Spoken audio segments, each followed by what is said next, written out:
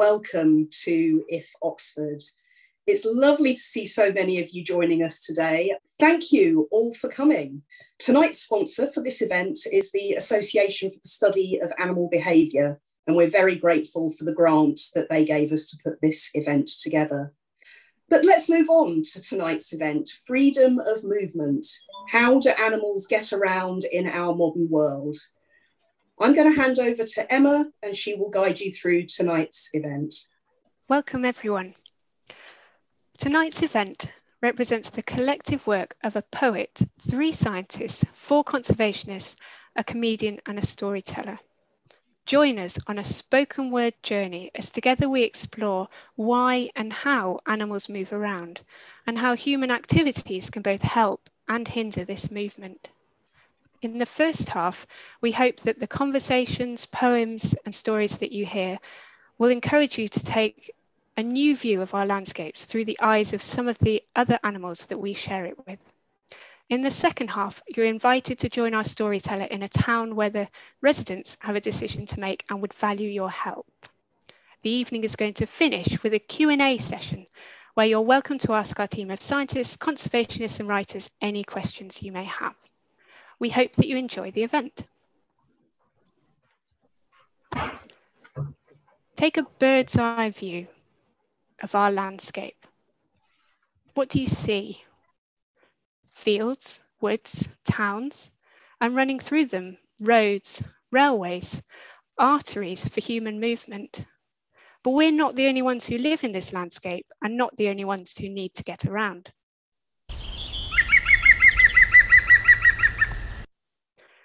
The green woodpecker is a bird with a loud call that sounds like laughter.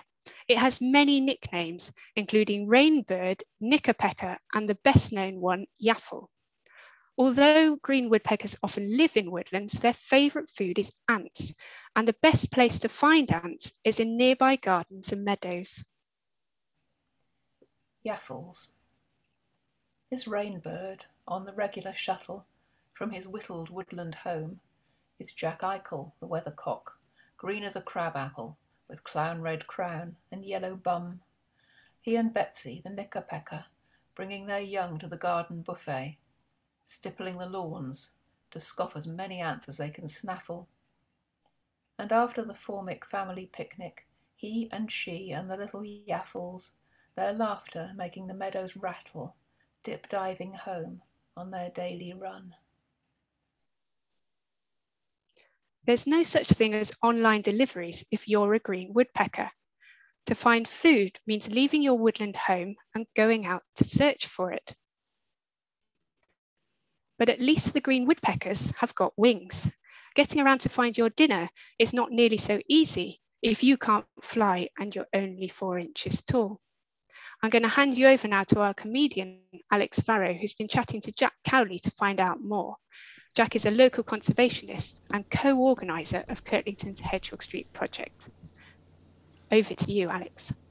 Hi, I'm Alex. I host Jericho Comedy at the Natural History Museum. And Jack, it is lovely to see you. How are you? Hello, Alex. Yeah, I'm good, thank you. How are you? I'm very well. This month I had a hedgehog on my doorstep around midnight. Wow. Now, I had missed last orders. That's why I was there.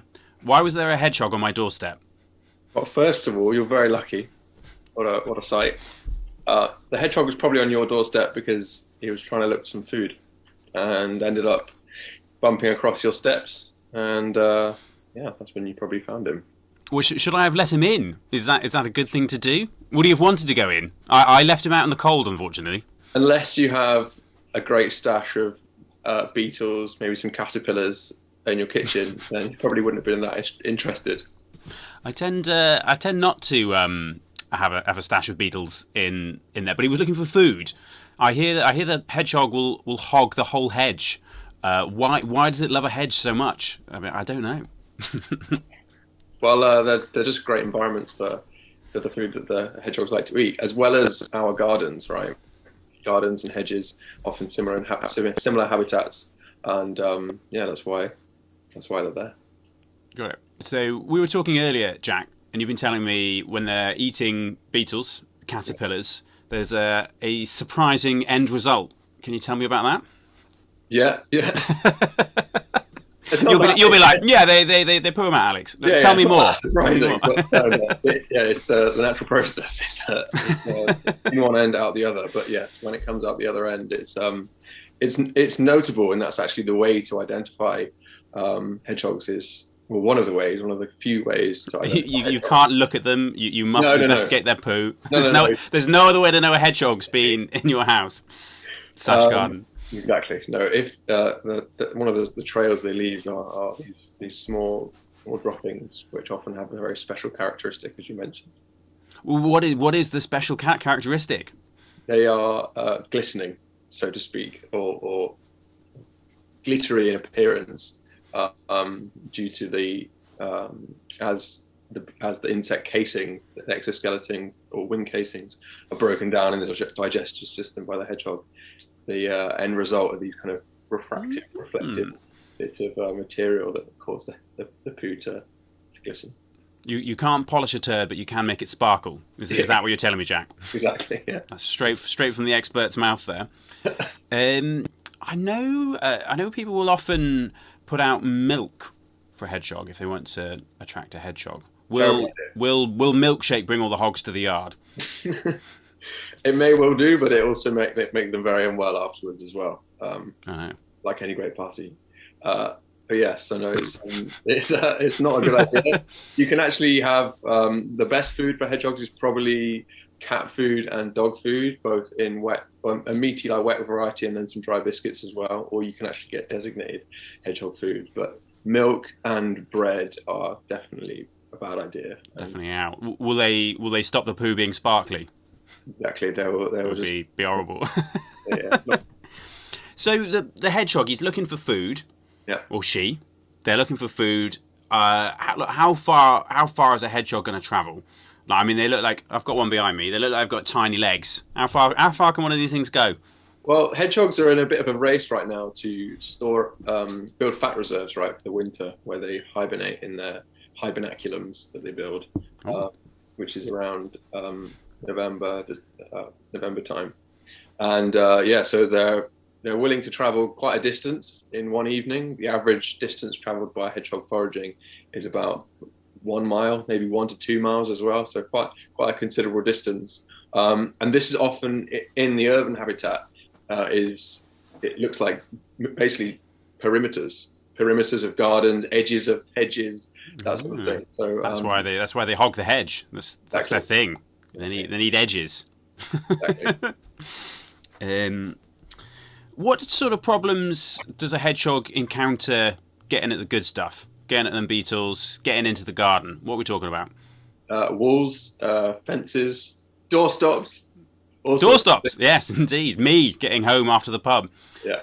So, Jack, your job, if I'm summarising it correctly, is helping hedgehogs into places. What does that involve? Well, in my village, we have a project called Kirtlington Hedgehog Street, which is essentially creating a network or a highway of routes for hedgehogs to move between gardens so that they can forage as effectively as possible and forage uninterrupted and without being blocked. And so this comes across in the form of drilling or building or constructing holes with consent of the homeowner between gardens. So your job is going up to people's fences and drilling a hole in them. Does that creep people out, or in the name of freedom of movement? Yeah. And just before we leave, what is the name of your current project? It's Kirtlington Hedgehog Street. And how can people get involved with drilling holes in their fences so that you and/or hedgehogs can get in? So it's actually a national initiative, and these hedgehog streets are up and down the country. We just happen to have a very active one. We've had multiple expansions past different parts of the village, but it can really happen anywhere. And it's as simple as having a conversation with your neighbour. If you're aware there's maybe hedgehog activity in your garden, or you've been feeding one, just speaking with your neighbour, having this conversation, get the communication going. I mean, this is very difficult for British people. I know. Having to speak to your neighbour sounds hard. We've got to dig deep here, We've really got to dig deep.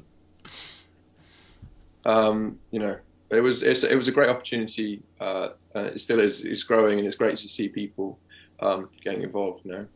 Great. Kirtlington Hedgehog Street Project. Yeah, Thank you, yeah, Jack. yeah, yeah, yeah. It's a great project. It gives me hope seeing people, you know, make this effort and be inspired to take a step where, you know, putting nature first at the heart of our decisions. It's a really great thing to see, especially in the lead up to COP26, things like that. Big time. Thank you very much, Alex and Jack, for giving this a hedgehog's eye view of their movement challenges, and particularly of how people are helping to take these challenges away. If we could follow our hedgehogs around, we would find a hidden network of hedgehog highways threading through our countryside and towns, each one representing a different hedgehog's favourite nightly route under fences, along hedgerows, and through the holes that people make for them. Many animals need to move around day to day to find food, but some animals make a special journey once a year in order to come together to breed. Frogs and toads spend most of their life on land eating bugs and slugs in our gardens and woodlands, but they need water in order to lay their eggs and raise their tadpoles in. This means every spring they must make a special journey back to the ponds where they were born in order to breed. No matter what challenges and pitfalls lie in the way, they know they must get there. They wait until dusk to cross. It's safest in the dark, or at least it used to be before rush hours were invented. Over the top. Tonight's the night we go over the top. All is ready. This is the hour. With the wood behind us, we crawl through the ditch and up the far bank. Before us lies no man's land, the grey waste. Great things rush past with noise, with explosions of light. It's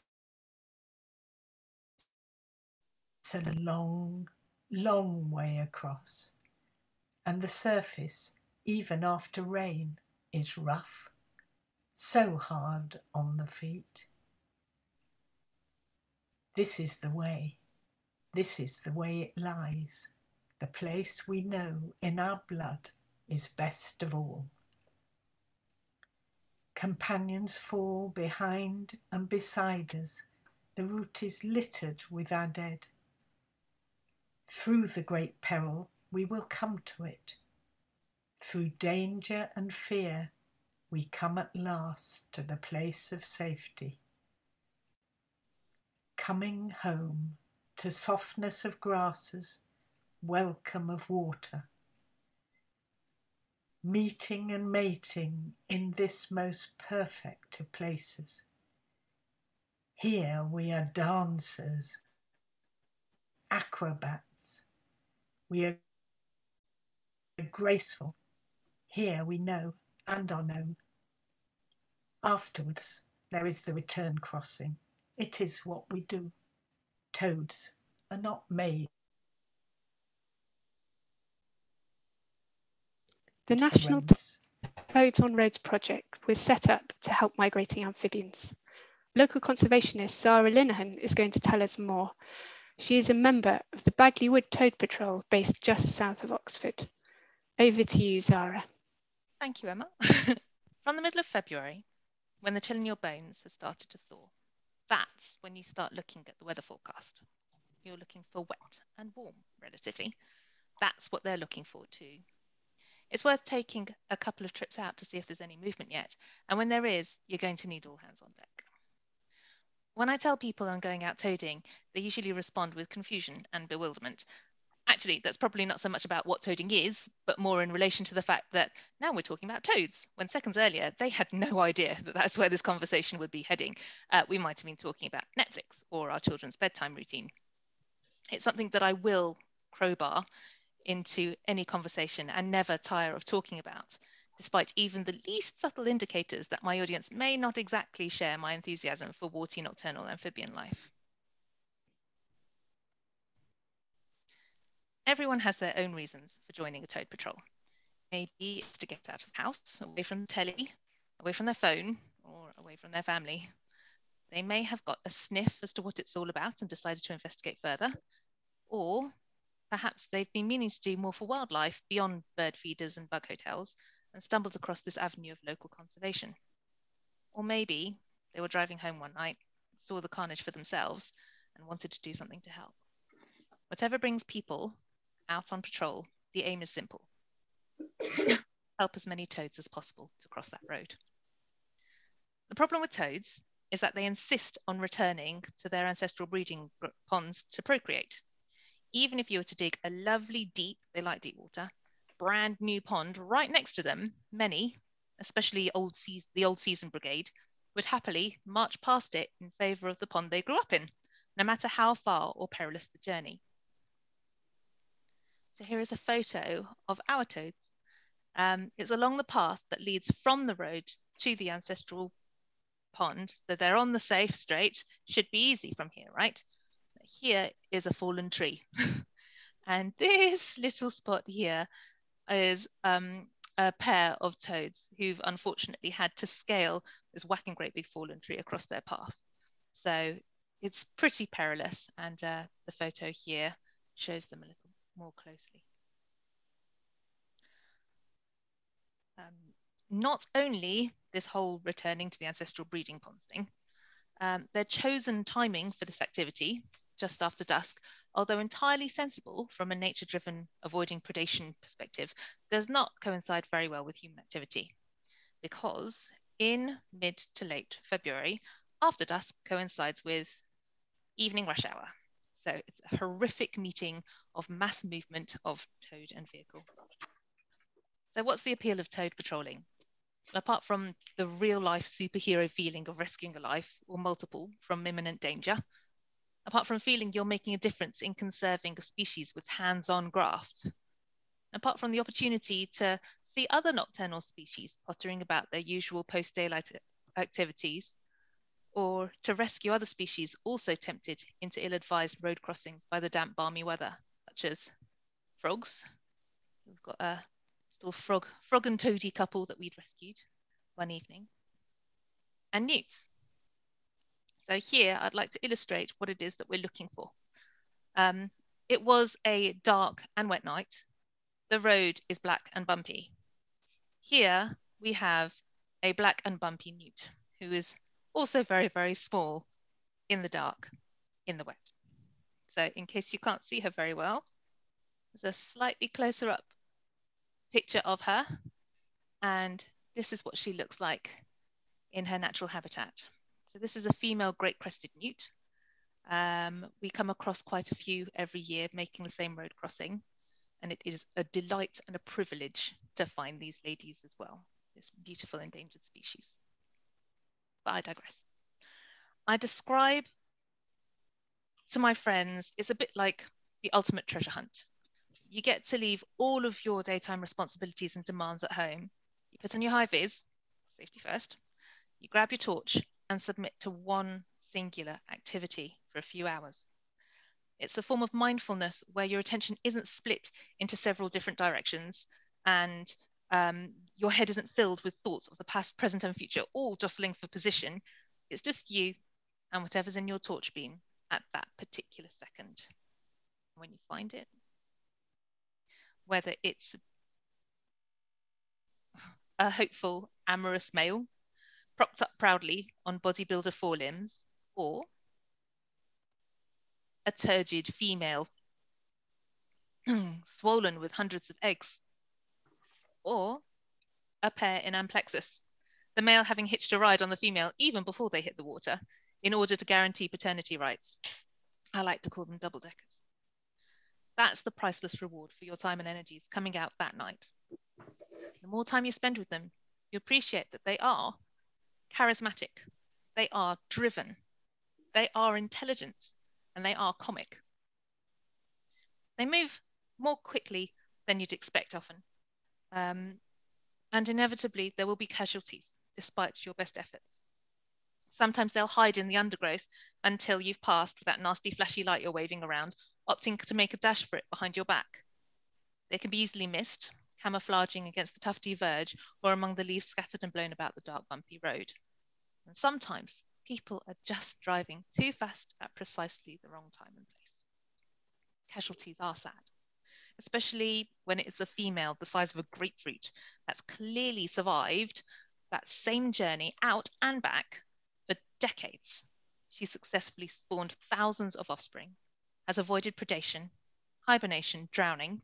Oh yes, those males can be over-amorous. Sometimes multiple Casanovas will bundle a female to try and guarantee paternity rights, and that can result in her drowning. All for it to be cut short by a single thoughtlessly placed car wheel. But it does just drive home how important your efforts are. And when you see them safely in the pond, meeping away to each other, it makes it all worthwhile.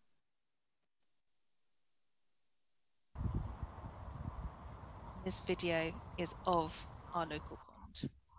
And all of these lovely little swimmers are the guys we've rescued.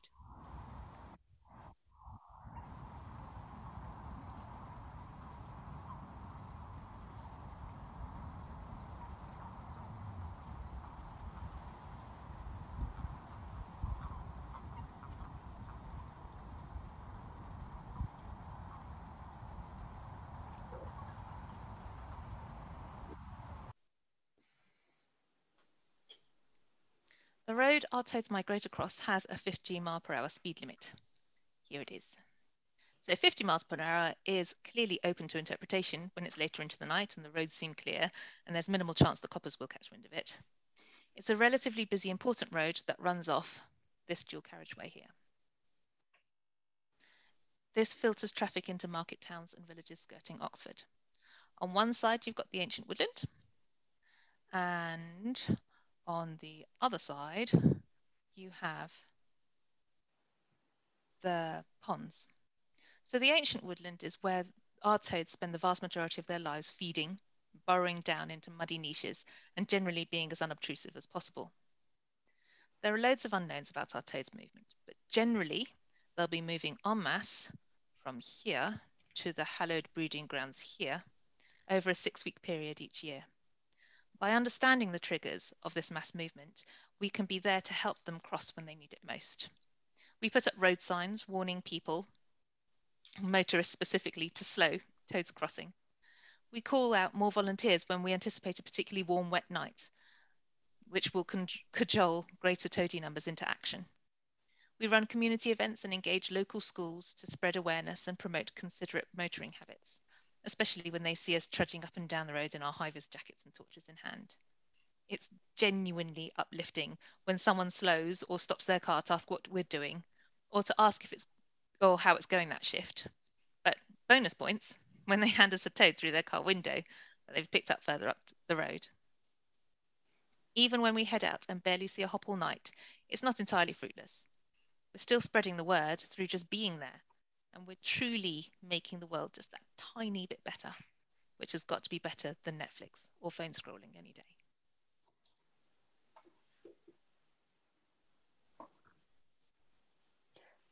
Thank you, Zara, for telling us more about the journeys our amphibians make.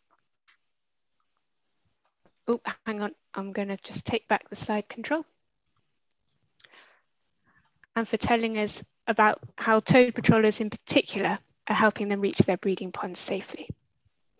At least the toads know that if they reach their breeding ponds, other toads will be there. But for some animals, it's more difficult to find a mate. How do you find your tiny needle-sized mate in a hay meadow or in among the tangled vegetation of a summer verge?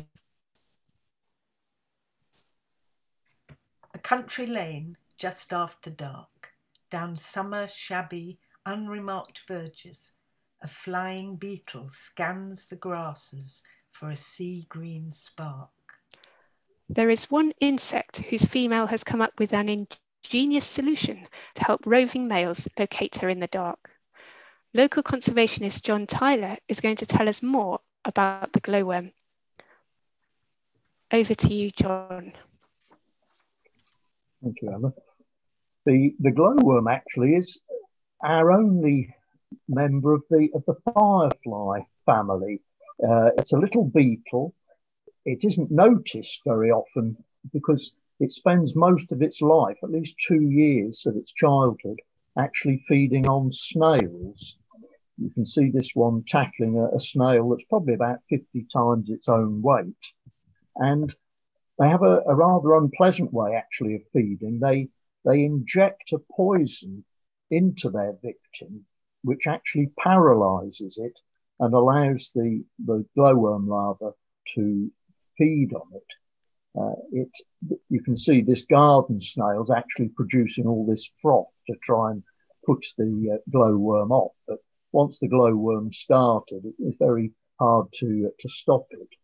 And in fact, one of the first journeys that the larva will make will actually be on the back of a snail while it's waiting for the poison to take effect. The poison's actually quite powerful. The larva injects it with these little sort of hypodermic type jaws that it has. And as I say, it paralyzes it but doesn't kill it. So the meal is actually going on while the snail is still alive. It's all a bit unsavory.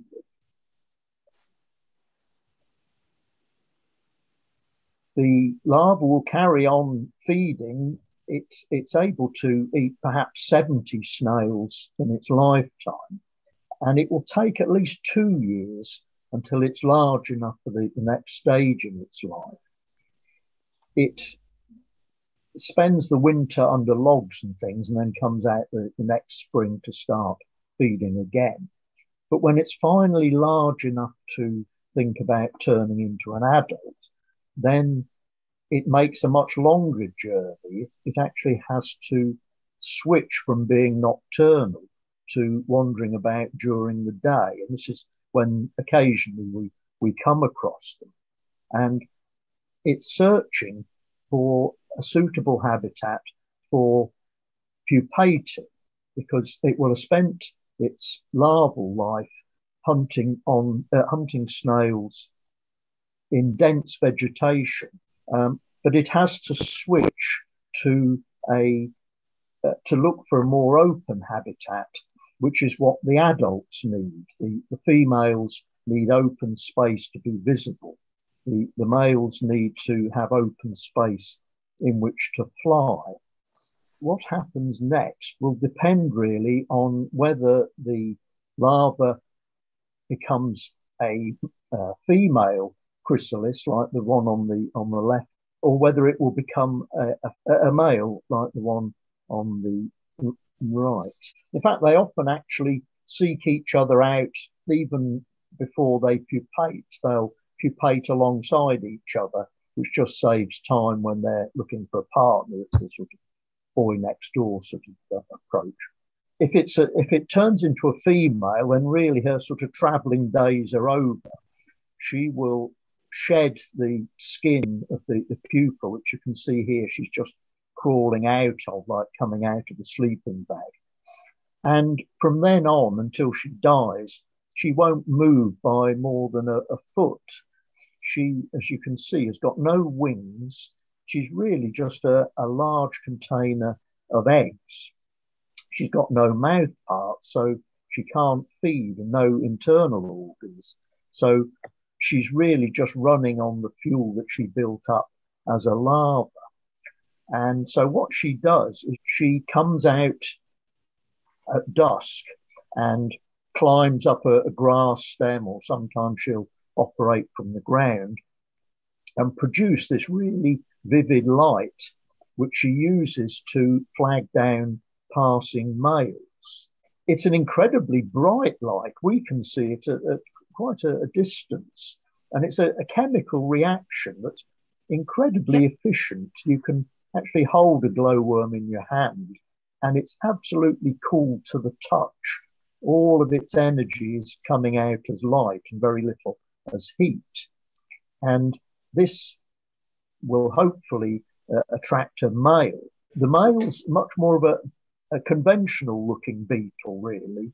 He has proper wings and wing cases, so he's a very strong flyer, and he will fly over the grass, searching out females glowing below him. If you see that the male from the underside, whereas the female actually has quite poor eyesight, the male has these huge eyes. And so although the female actually probably never even notices her own glow, the male can spot a female at a huge distance. His eyes cover most of his head. And he's so beautifully designed that he even has this sort of shield to protect his eyes.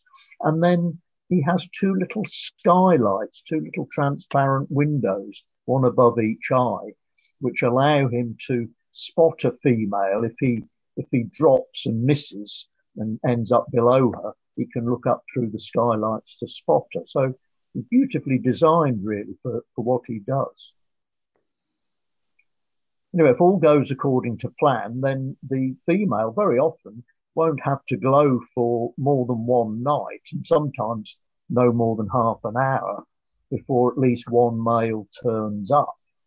The males can pile in. You can get 8 or 9 males competing for a single female. As soon as the first male arrives and starts to mate, then the female will begin to turn her light off and head back to the burrow where she spent her day. She'll start laying her eggs almost immediately, because I say she's sort of running on the amount of fuel that she's got in the tank. And she will lay anything up to a couple of 100 eggs. These are about 1 millimetre across. And almost as she lays the last one, she dies. She's just by that time so exhausted that she just can't carry on glowing. The eggs, like every stage of the glowworm's life cycle, actually glow. You have to stand in the broom cupboard for 20 minutes, letting your eyes get accustomed to the dark before you can see them. But they produce this light. And they'll take about a month before they hatch out.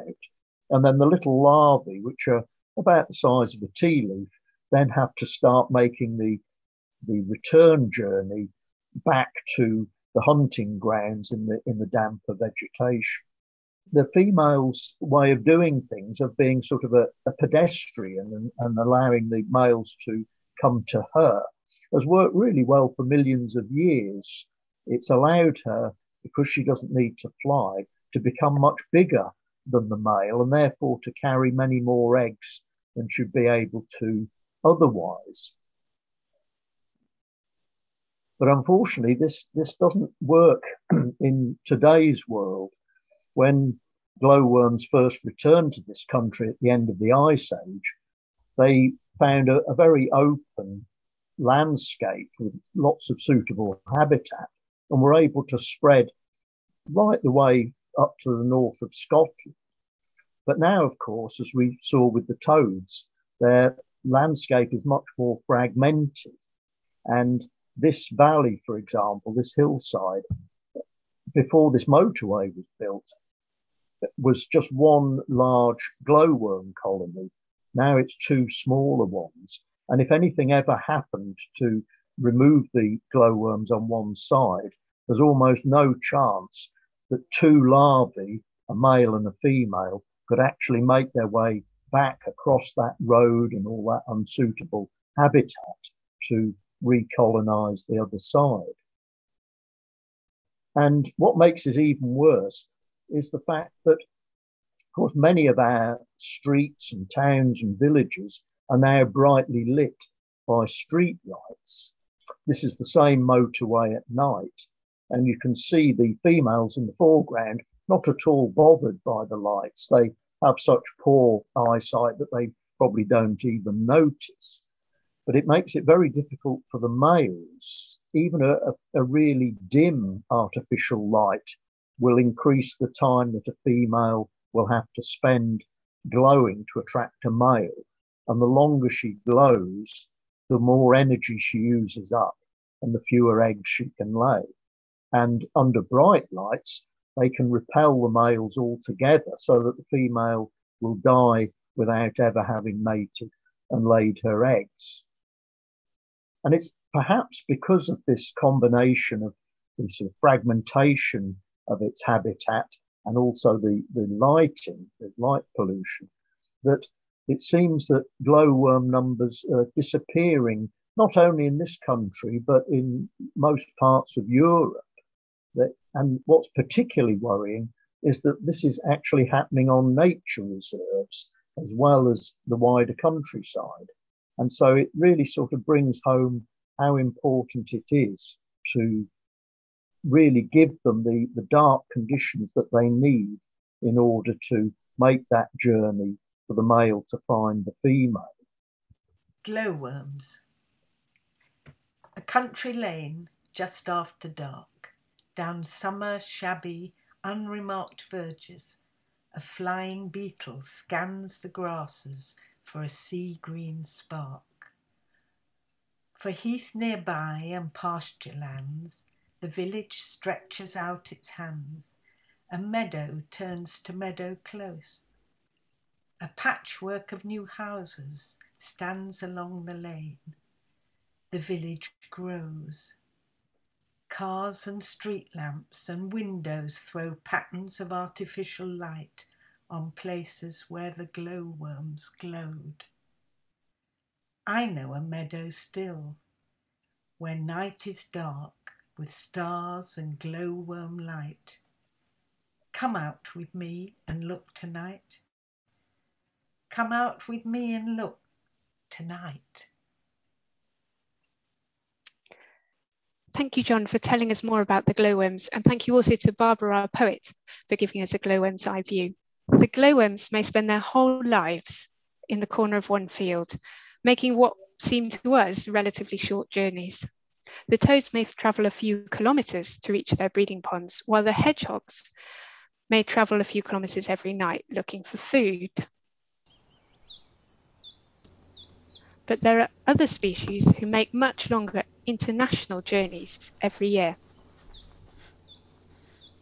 I'm going to hand you back to our comedian Alex Farrow, who's been chatting to David Baker to find out more. David is an ecologist and research fellow based at the University of Exeter. Hello, David. Hello, Alex. What have I got behind my head? What is it?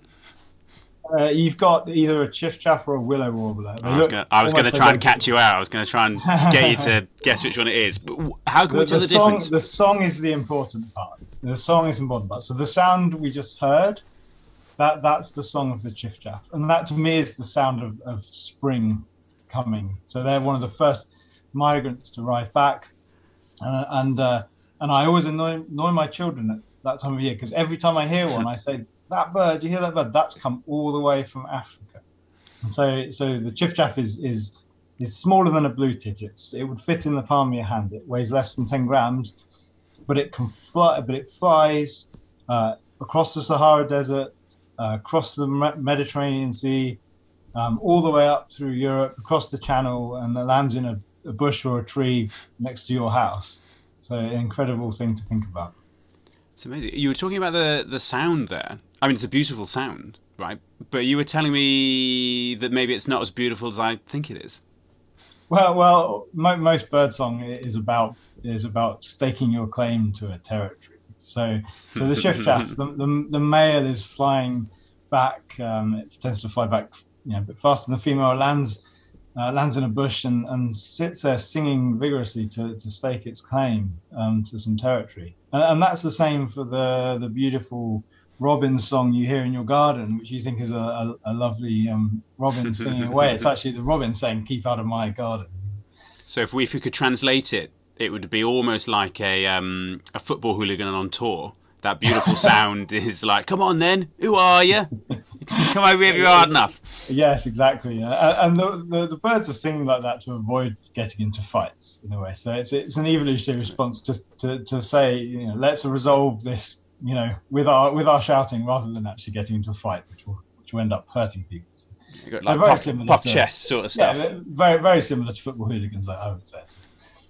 And so maybe this is a really basic question. Why do they go to Africa? Why do they fly south? Presumably because they can't walk. But why else?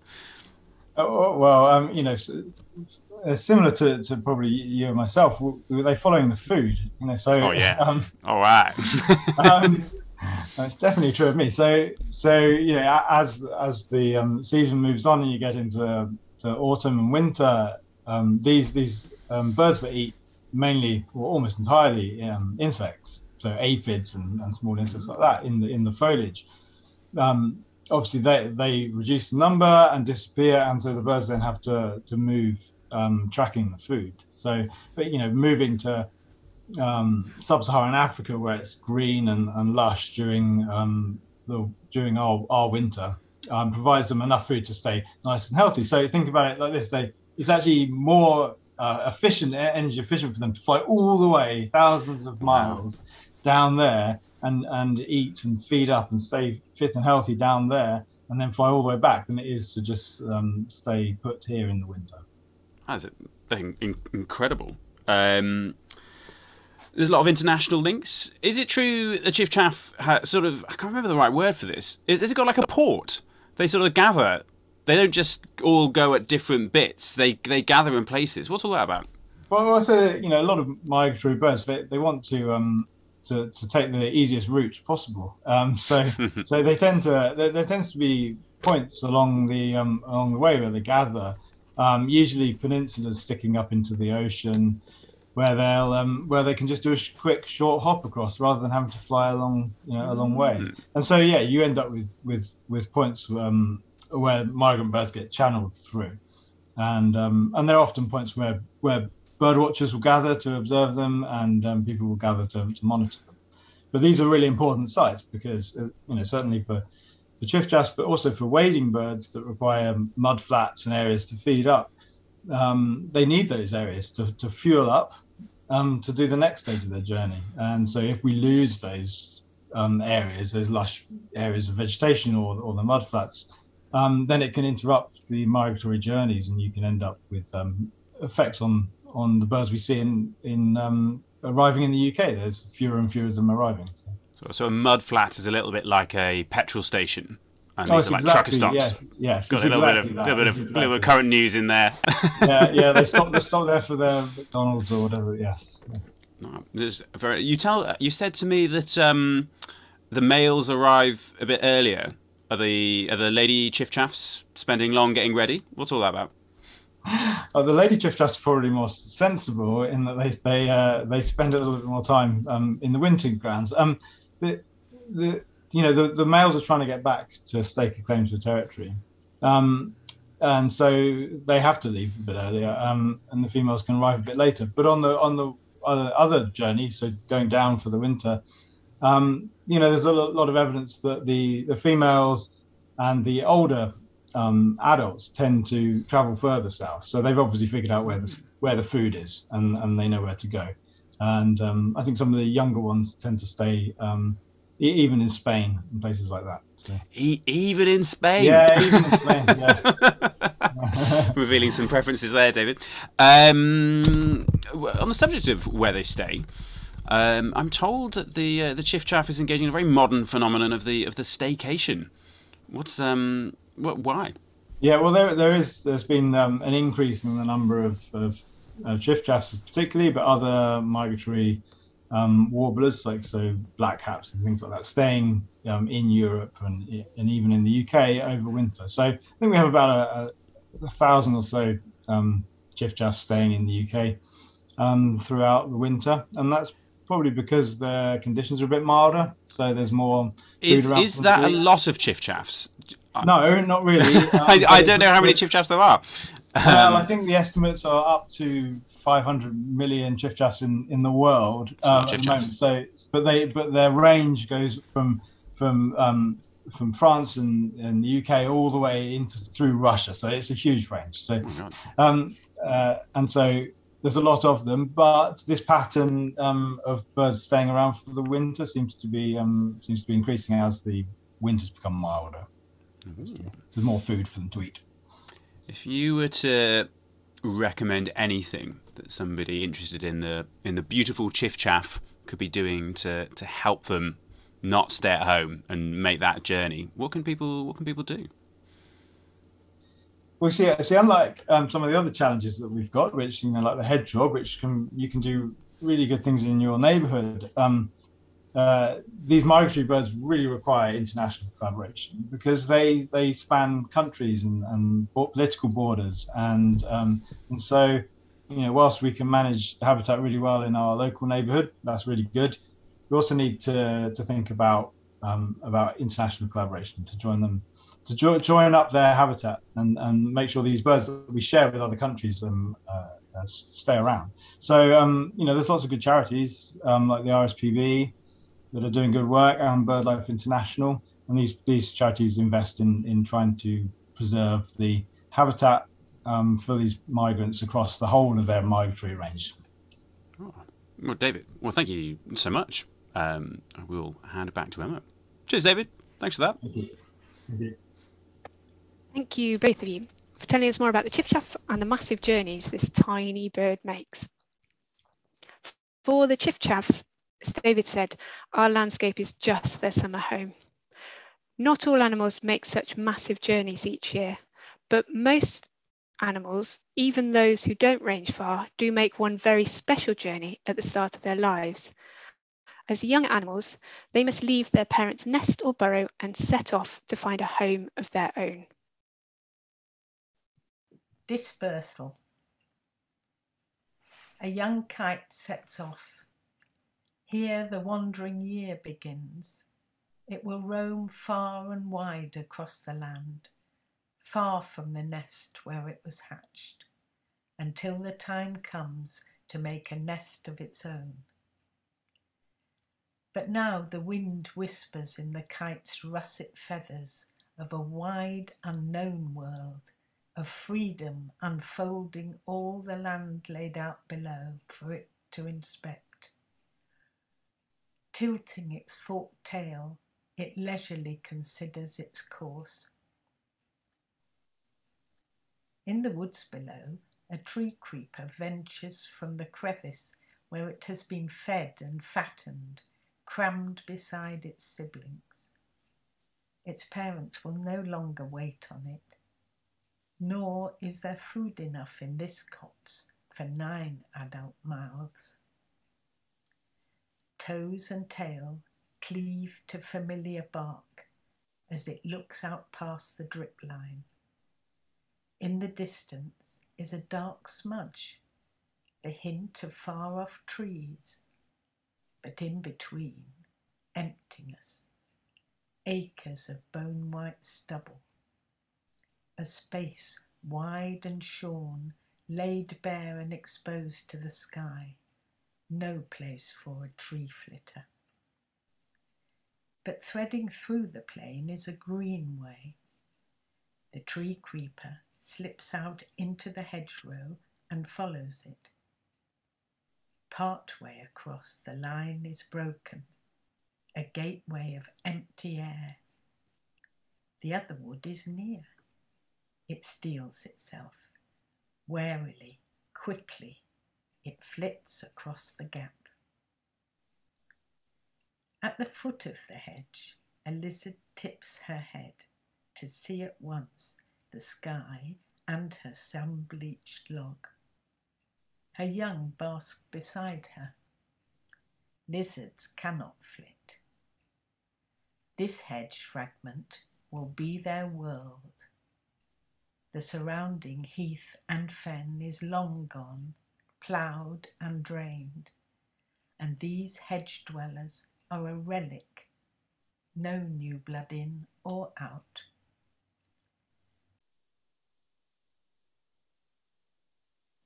Away to the west as the kite flies are other pockets of lizards, in the cemetery, on the railway embankment. Separating them, roads, ploughed fields, green deserts. Each is an island, no new blood in or out. In the cemetery, the cats have come for them. They pick them off one by one. No new blood in. If the hedge lizards fall prey to disease, no new blood in. Beneath the soaring kite, the tree creeper flits nervously, and one by one, the lizards wink out.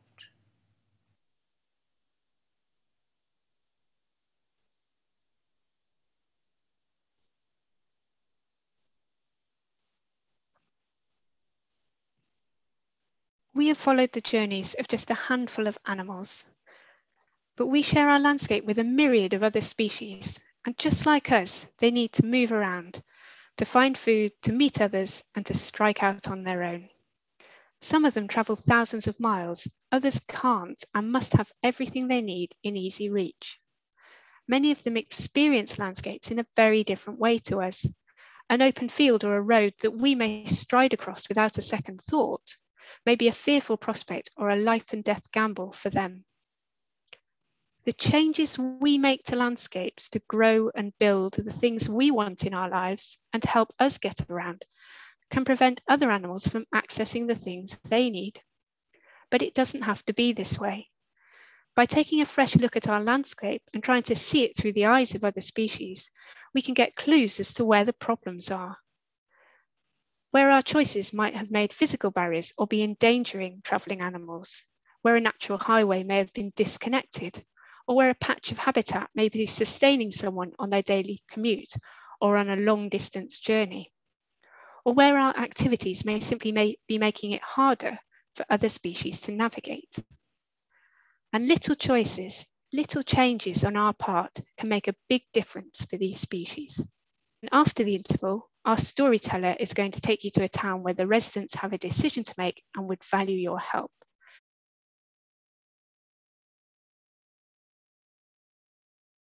Welcome back, everyone. I hope you're all back and ready. So we're going to move on to our interactive story now. I'm going to hand you over to our storyteller, Gabriel Schenk. He's going to take you to a town where the residents have a decision to make, and he'd like you to help decide what they should do about their dilemma. He's going to introduce you to some of the residents of the town and the dilemma that they have, and he would like you to help decide how the story should end. Over to you, Gabriel. Exactly. Good evening, everyone. Thank you very much for coming. This short story is called The Waste Ground.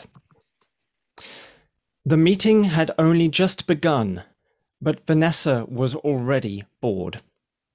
She had joined the town council 6 months ago, hoping to make big decisions that affected lives. But all they seemed to talk about were planning applications, potholes, and how frequently the dog bins should be emptied. She had half made up her mind to quit. Item 2174, announced Arthur. To consider planning application 1751-16E, a single-story porch, rear side extension to provide living accommodation. Vanessa fought just to keep her eyes open. It wasn't just the warm room and the comfy chair that put her to sleep, but the way that none of this really mattered. The application was approved on the condition that the walls should be painted white instead of yellow, and they moved on to the next item, which was about someone's right to remove a garden hedge. Vanessa zoned out, uninterested. Raoul was speaking. It's a messy, overgrown hedge, he said. I can understand why they want to get rid of it. My place in Cape Town has a metal fence, much more attractive. Raoul was always flying back and forth between his summer and winter home, only pausing when the travel bans forced him to. Vanessa couldn't understand it. She hated travelling, even before COVID, and couldn't imagine doing it now when it felt dangerous just to leave your house, let alone get on a plane. At last, they got to an interesting item on the agenda. Item 2374, said Arthur. To discuss the waste ground opposite the community centre. The Meadow Close development comes with a pot of money to spend on community improvements, and I suggest we use it to finally do something with the area. Vanessa sat up. It wasn't the Paris Climate Agreement, but it was a start. At least the area in question was larger than a garden. "Opposite the community centre?" asked Raoul. "That's a housing estate, isn't it?" "It's between the back of that housing estate and the old railway line, opposite the North Road Community Centre. The one with the pond next to it." Deb nodded. "I know exactly where you mean. I sometimes walk there, to get to the shop. We could do with some lighting. It's not safe there walking in the dark, especially when you're on your own." "I'd also like lighting," Leonard said, "and a proper surface. The muddy path isn't suitable for some of our residents." "Who uses it apart from Deb?" asked Raoul. "No one, currently," said Arthur. "I went there last week and it was empty. I've seen teenagers in there with their bikes, but I can't imagine they would cycle around it at this time of year when the grass is so high." "We should give them proper facilities," said Deb. "Like a skate park." "Or a sports field," said Raoul. "That way it's for everyone, not just skaters." Vanessa shook her head, frustrated. They finally had some money to spend, and they wanted to waste it on another boring sports field.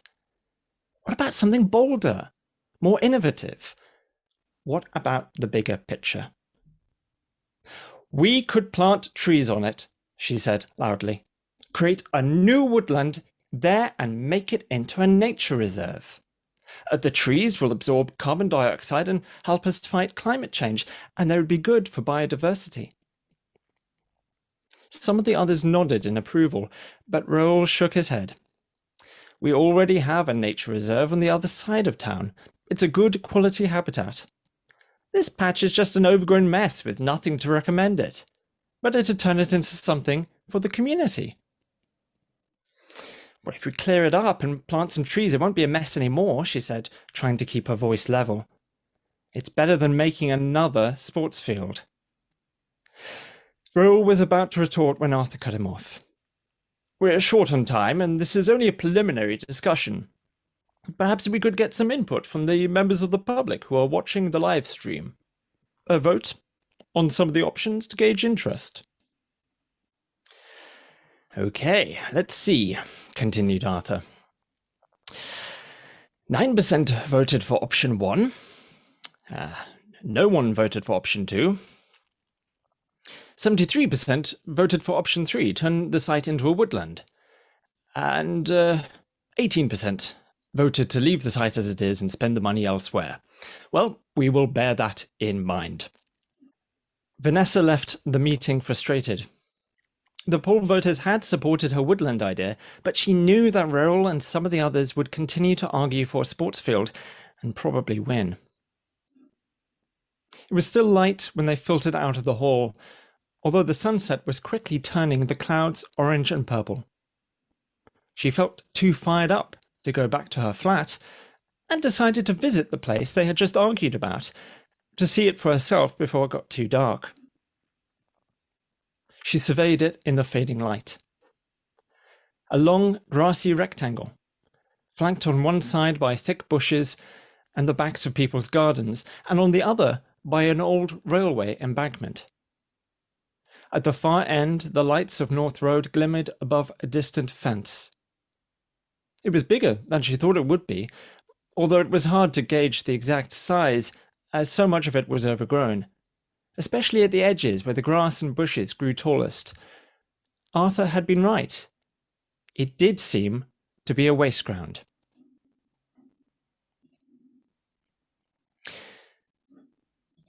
By now the sun had dipped below the line of houses, and the birds were preparing for nightfall. A green woodpecker took off from the grass and flew past her into the trees behind, making a sound like laughter as it went. A chiff-chaff tweeted in the bushes to her right, then fell quiet. She followed the path, thistles scraping against her jeans. When she reached the middle of the space, she spotted a dark circle on the ground over near the garden fences, where a fire had been lit. She waded towards it, curious to see how this place was being used. The area around the fire was flattened as if people came here regularly. It was a quiet, peaceful spot, far away from the bustle of town. She could understand why people had been drawn here. The grass rippled in the fading light, and she saw how there was more variety to it than she had noticed from the path. She could dimly make out white, frothy flowers in among the grass, and it looked as if rabbits, had grazed the grass short in places, revealing mounds that looked like ant hills. It was too dark to make out anything else. The sky had turned from orange to sapphire to black. A twig snapped behind her. She span around, heart thumping. Was someone there? No. She was alone. But something was rustling in the bushes. She crept closer, using the light on her phone to peer through the foliage, and glimpsed a hedgehog scurrying through a rotted hole in the fence, disappearing into someone's garden. Her elation at seeing a hedgehog up close did not last long, however. A dark shape caught her eye, moving through the shadows on the other side of the path near the old railway embankment. There really was another person nearby. She regretted using her phone as a light, as it would have drawn attention to her. What to do now? Go back the way she came in, or exit the waste ground through the other side? If she went back, she would have to walk around the estate before she got back to the road that led to her flat. But if she went out the other exit, she would walk close to where this person was lurking. The figure was walking slowly. They kept stopping and bending down low and seemed to be peering into the grass. They turned, and Vanessa glimpsed her face, reflecting the starlight. An old woman with white hair. Vanessa walked towards her, now feeling curious. The woman looked up, hearing her approach. "Excuse me, can I ask what you're doing?" "Just looking for something." Her eyes scanned the dark, grassy slope. "Can I help?" asked Vanessa, although she thought the woman would be better off coming back in the day to look for whatever she'd lost. "Depends. Can you keep a secret?" She was intrigued. "Of course." "I'm looking for glowworms, counting them. I don't like to advertise it in case others come and disturb them." Vanessa took a couple of steps closer. "Glowworms? Here? Can I see one?" "Yes, if you're patient and look carefully." She peered into the dark, but it could only see the faint outline of grass swaying in the breeze. "Look over there," the woman pointed. She kept looking until, "I see it! A tiny green light. It's so bright." She beamed. A hedgehog and a glowworm, both in the same night. "They're amazing. I had no idea they could be found in an area like this. And you count them?" "Yes. To check they're still doing okay. I got numbers going back years." Vanessa thought about the council meeting and the changes being proposed for this place. "I was thinking we could create a nature reserve here," she said, gesturing towards the open space. "We could plant some more trees." "The glowworms won't like that," she said gruffly. "They need the open grass to light up and find each other in. Trees are good for some, not for others. Balance is best, something for everyone." Raoul probably wants everywhere to have short manicured grass. He's on the council with me. He was arguing for a sports field. "I know Raoul, and he does have a very neat front lawn. But his back garden has nice patches of long grass. He does it for the bugs, to help feed the swifts. He had 2 pairs nesting in his roof this year. He's coming around tomorrow to help me put up my own swift box, see if we can expand the colony." "Oh, really?" That wasn't how she'd imagined Raoul would spend his free time. "Well, I don't want to keep you from your work. Nice to meet you." She left her to counting, walking back to the path and following it out between the fences onto North Road. She stood under the streetlights and looked across at the community centre with its untidy pond. A bus rushed past, rattling loudly. She looked back the way she had come, at the waste ground with its distant huddle of trees at the far end, silhouetted under the stars. They would have to come up with a better name for it. It wasn't a waste of ground at all. Still, the council was set on changing it, one way or another. She wished she could ask all the animals what they would like, but she was getting the feeling they might have as many different opinions as the humans did. Was it even possible to find a solution that suited everyone? Something fluttered past. She looked up to see a bat snatch a moth round the streetlight and head off into the waste ground, following the scrubby hedge that topped the old railway embankment. A second bat zipped across the road from the community centre and followed it. "What would you do?" she asked them, but there was no answer. She turned and headed for home. What should we do with the waste ground? She asked herself. What should we do to suit everyone? Well, we're going to pause the story for a moment, and you're going to go into breakout rooms. You will be transported to this virtual room where you can discuss with everyone else in that room what we should do with this waste ground. There will be a facilitator there to help you, and they will type up your ideas, and I will see them, and I will incorporate them in the final part of the story, which we will hear after you come back from the breakout rooms.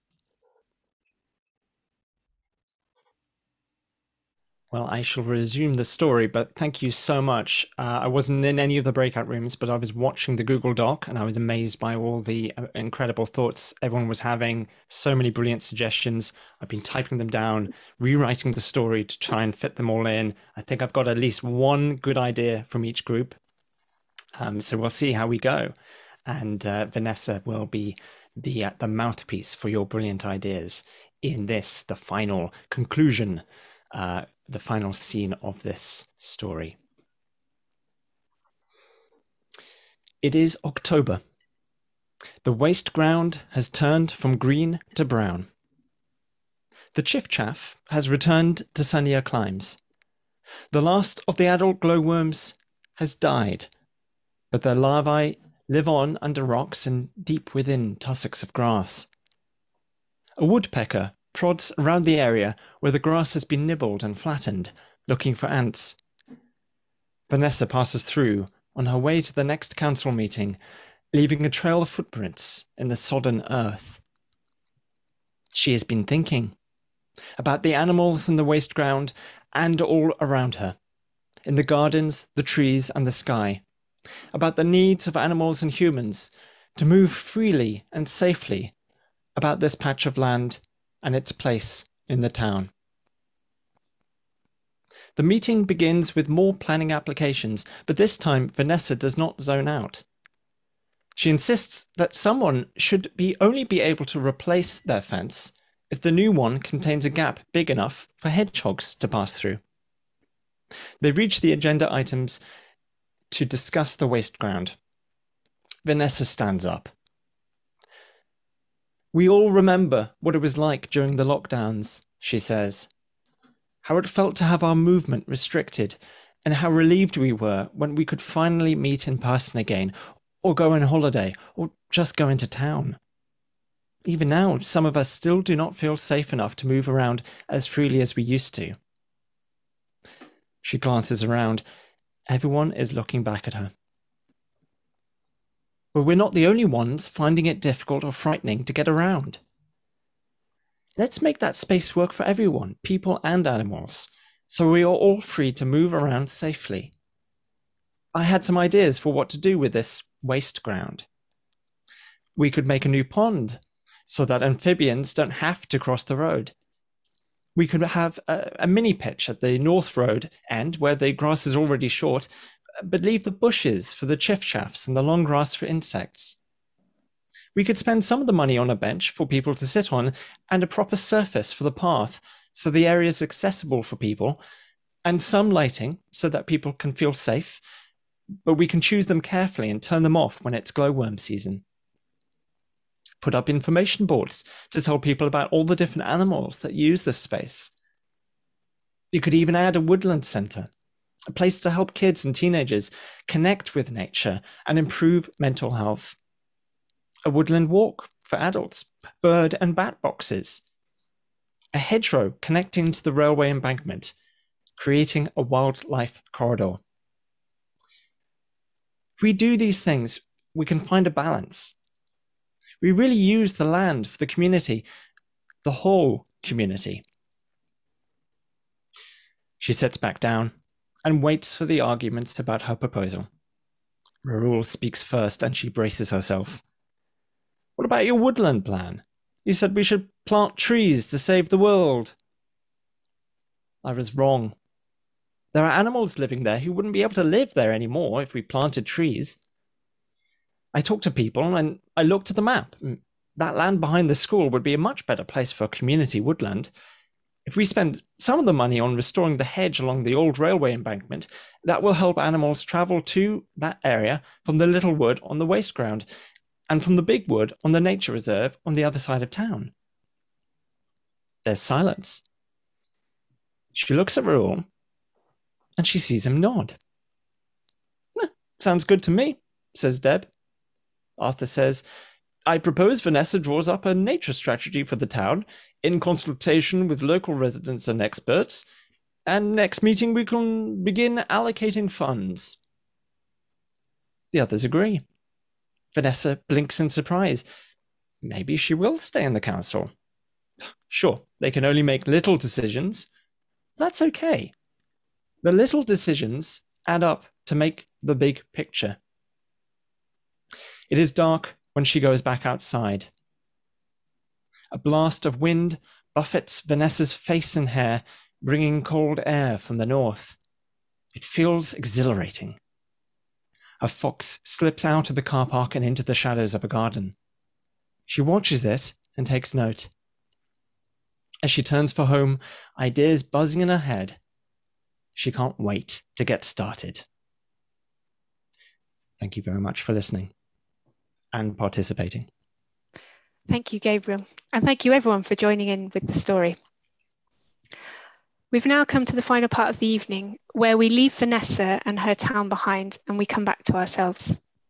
My name's Dr. Emma Gardner, and what you've experienced this evening is in many ways a creative version of the work I do every day.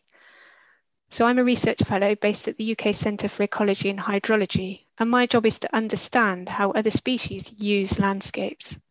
So working with other researchers and conservationists, like those you've heard speaking tonight, I build computer models to help us estimate how the way we change landscapes might affect other species. The aim is to make better decisions around how we use land that better balance the needs of other species and people. Tonight, you've been doing just that, getting under the skin of other animals' experiences, understanding their movement challenges in our modern world, and thinking about how we can better take their needs into account. We're going to finish up with a Q&A session where you're welcome to ask our team of scientists, conservationists, and writers any questions you might have. All questions are welcome, from questions about the science and conservation of mobile species to questions about the creative process behind the poems, conversations, and stories you've heard tonight. So you can ask your questions either by raising your virtual hand or by typing them into the chat. So the way you do those two things is if you look at the bottom of your Zoom screen, you'll see a little reactions button. If you click on that, you can find the raise hands button. And if you press that, we'll see you've got your virtual hand in the air and we'll invite you to unmute and ask your question. So just a little warning is that we are recording. So only use that option if you're happy to have your question and your voice recorded.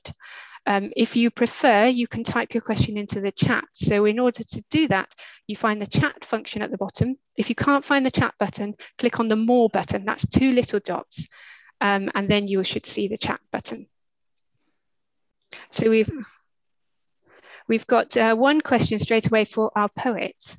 The question is, where can we get copies of the poems, please? Over to you, Barbara. Well, I'm very pleased that somebody wants to visit them again.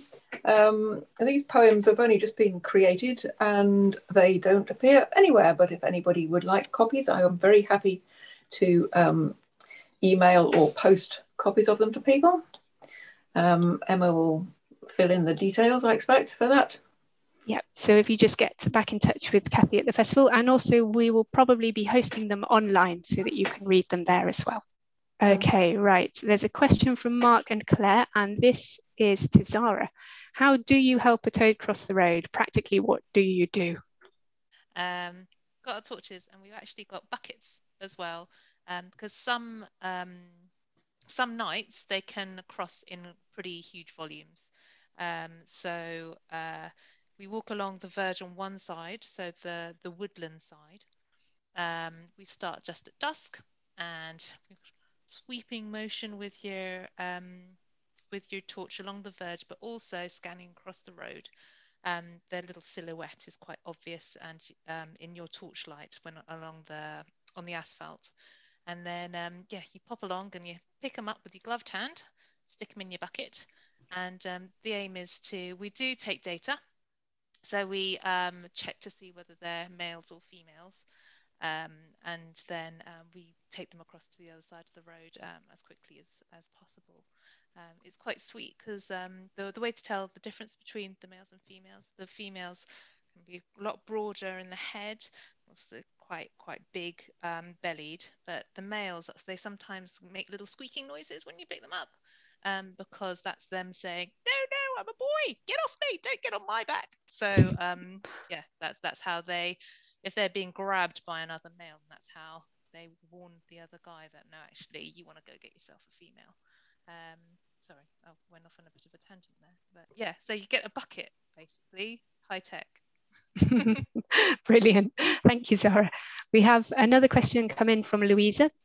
This is a question for Jack. So she's asking, I have a wooden fence on one side and a brick fence on the other side of her garden. How can I help the hedgehogs? It's harder to make a hole in an old brick fence.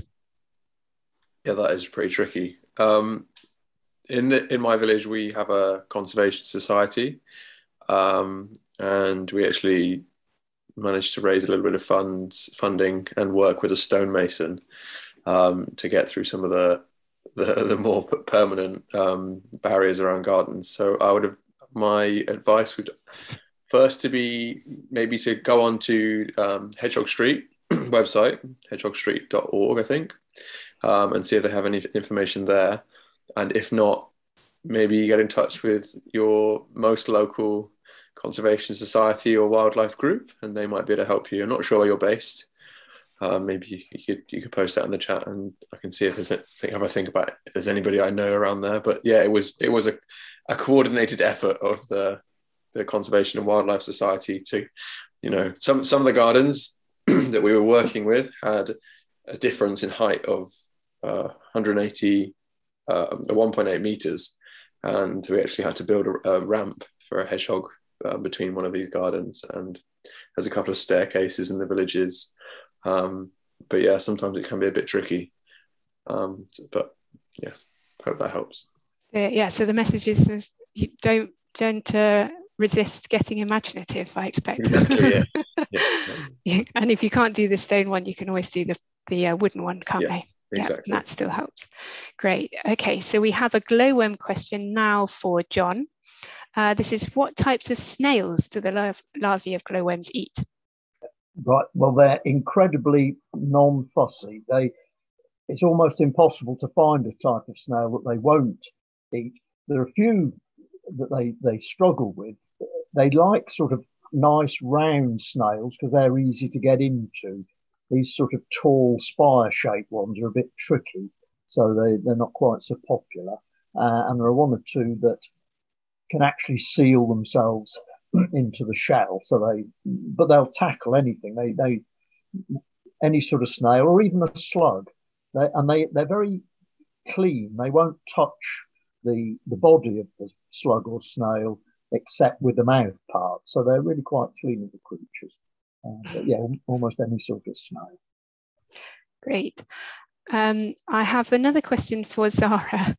Sorry, this made me giggle when it came in because I remember what a bucket full of male toads looks like. The question is, are there any gay toads? I've not come across any consensual male gay toads. As I said, you know, to be honest, when the males are raging with hormones, they'll just grab onto anything. You sometimes see, I've picked up males who've just grabbed onto my hands and won't let go.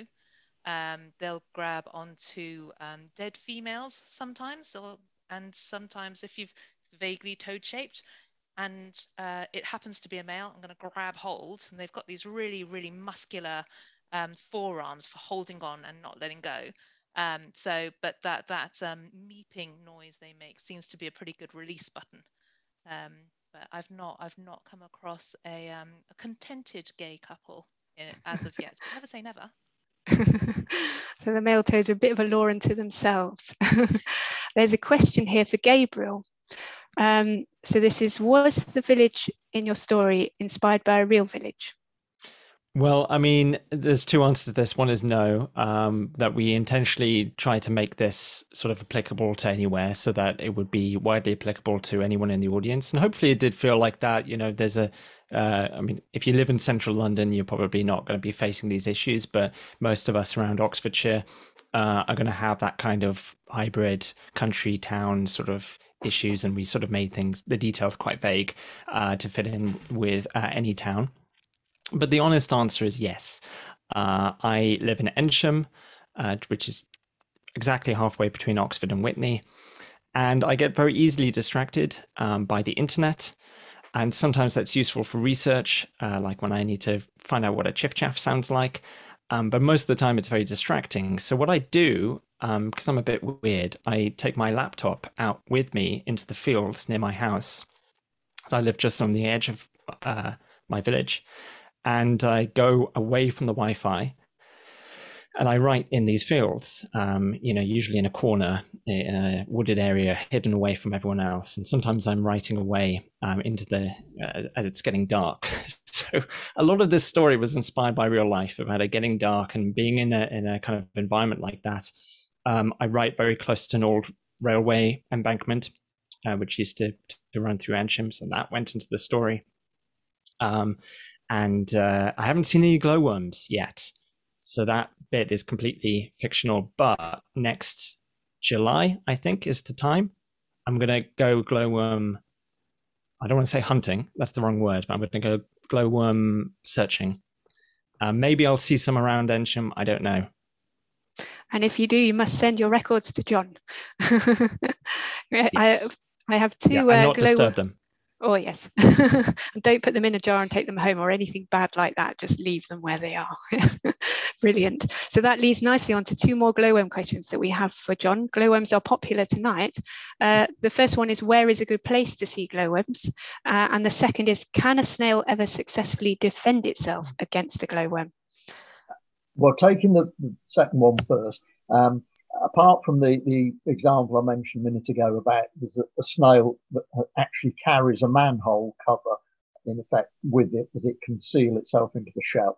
And I've never managed to find a glowworm eating one of those. But apart from that, no, they're very rarely successful. Once a glowworm puts its mind to it, it can normally polish off any snail. The other question about where to look for them, because of this thing about that they are so sedentary and find it difficult to colonize new sites, generally what you need is somewhere that has been there a long time. So, for example, a churchyard, if you've got a church in your village, the churchyard obviously generally goes back some centuries and is just the right sort of habitat as well. You get some funny looks. It's probably worth telling the vicar that you're going to go wandering around in the middle of the night to look for glowworms, but there's a good chance anyway to find them in a churchyard or a railway embankment, if it's safe to. Even a disused one is a very good place to look for them. If you want to go on there's a number of people, including myself, who do glowworm walks in the season. if you Google, I think it's glowworms.org.uk. You obviously have to screen through all the glowworm boiler adverts and things, but if you get below that, then there's a site run by Robin Scadgel, and he lists walks all around the country where you can go and see them, so that you know what you're looking for, and then hopefully you can have a look on your local patch. But you'd be surprised how close you are to a glowworm. They're really much more widespread than people realise, I think. Brilliant, thank you. And our last question is for David. How is climate change affecting migratory birds? So there's lots of different migratory birds. There's little tiny ones like the chiffchaff. There's very big ones like geese and many raptors. So big birds of prey, and they're all being affected differently. And it sort of depends on where they're migrating, how far they're migrating, what they eat, what habitat they live in. But yes, there are a lot of problems caused by climate change, which is changing the habitats they're occupying and changing the availability of places to fuel up on their own journeys. But at the same time, a lot are being affected by land use change, by the way we're changing the structure of land use. So both in sort of the European landscapes, but also in a lot of the wintering sites in sort of in parts of Africa. So we really need a wholesale attempt at conserving these species, looking at both their migratory routes and where they spend their summers and winters. There's lots of problems, but lots of people trying to solve them as well. Great. Okay, so I said that was the last question, but 2 hedgehog questions just sneaked in under the fence. So I'm going to ask them because I can't resist. So these are for you, Jack. So the first one is, what animals eat hedgehogs? And the second one is to do with the poo, but let's deal with the eating first. Cool. Animals that eat hedgehogs, probably badgers. It's probably the most popular predator, or most common predator of hedgehogs. Although humans don't eat hedgehogs, but they probably cause the majority of hedgehog deaths through road accidents, unfortunately. Next question, the sparkling remnants of hedgehogs meals. Yes. Is it the whole cases, or does that mean it's another animal? No, it's common to see whole wing casings as well in the poo. It's just a case of how thoroughly the insect was chewed before pooing. But yeah, no, if you're seeing a dropping that's kind of maybe 3 centimeters average in length, quite small, and you see casings in it, it's likely a hedgehog poo. Brilliant. Lovely note to end on, hedgehog ID note. Brilliant. Okay, so finally we have 3 questions for our audience to answer. So I'm just going to share the screen again. So we would love to know how you found this event, whether you've enjoyed it. And in particular, we'd like to know if there was anything that you learned that you didn't know before. How did hearing the stories and poems make you feel? And what will you do to help animals move around freely? And it's just left to me to say a huge thank you to our team of scientists, conservationists and writers for all the hard work that they've put in tonight. Thank you also to our Zoom room facilitators and to Kathy and the whole of the festival team for hosting us so brilliantly. And thank you to the Association for the Study of Animal Behaviour for sponsoring our event tonight. Thank you, Emma.